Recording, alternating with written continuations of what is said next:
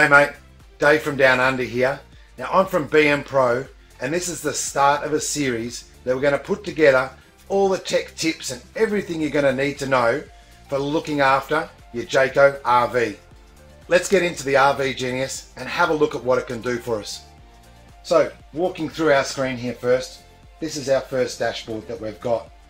Now not all of the features are on this first dashboard, but what we can see here, we've got climate, we've got our lights, motors, tanks and energy, and they're on your main dashboard.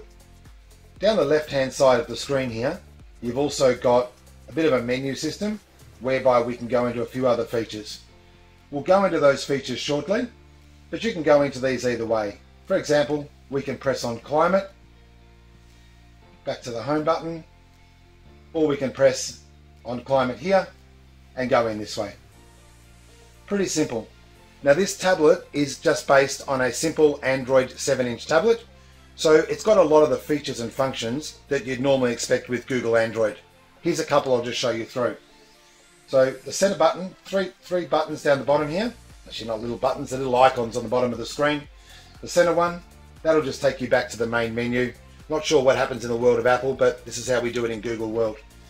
There's our RV Master icon. We'll just click back into that one there. Load it back up again. We can use the back button. So here, the last screen we were just on, that was the main screen for Android. So we can just go back into it from there. And here, this is where we can see multiple windows which are open at one time. If we had various different windows open, which we can do, we'll open a media player. Nothing signed in. Now we can see we've got two. Side swipe, get rid of one, tap, and go into the other one there. Now we'll go through these features down the bottom here very shortly. On the RV Genius, we've got a range of settings up here, Bluetooth symbols, pretty simple to work our way through. Alright, so that's a bit of a basic introduction. Now we're going to jump into the next one and I'm going to walk you through some of the features. See you shortly.